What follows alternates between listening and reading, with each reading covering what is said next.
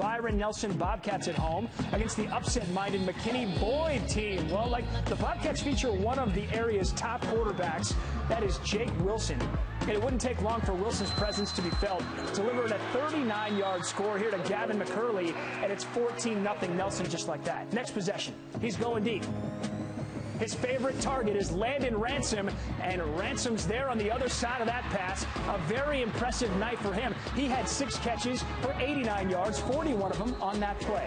Later, the same combination hooks up again for another score. Wilson with 249 yards and 3 touchdowns through the air. They go up 21-0. The Bobcat defense pretty good too. Eze Osondu, the sack there. They dominate this one from start to finish, 31-0. And for that shutout win, Byron Nelson earns this week's title belt.